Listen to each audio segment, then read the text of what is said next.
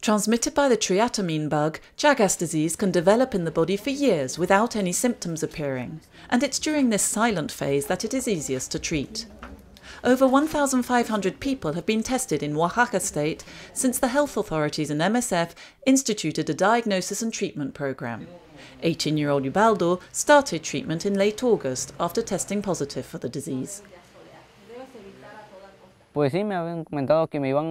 told me I would get treatment for 62 days to get better. They've come to take me to the health center.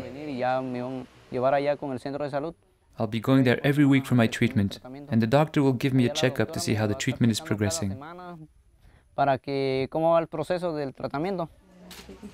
Chagas disease is endemic in Mexico, but a vicious circle continues to deny many sick people access to treatment. The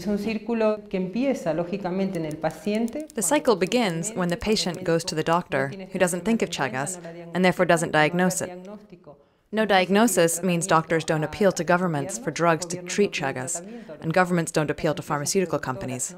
And as there's no demand, there's no research into new, more effective drugs.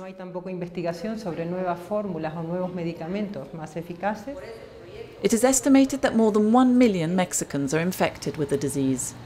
The goal is to break this vicious cycle by replicating the Oaxaca program across Mexico.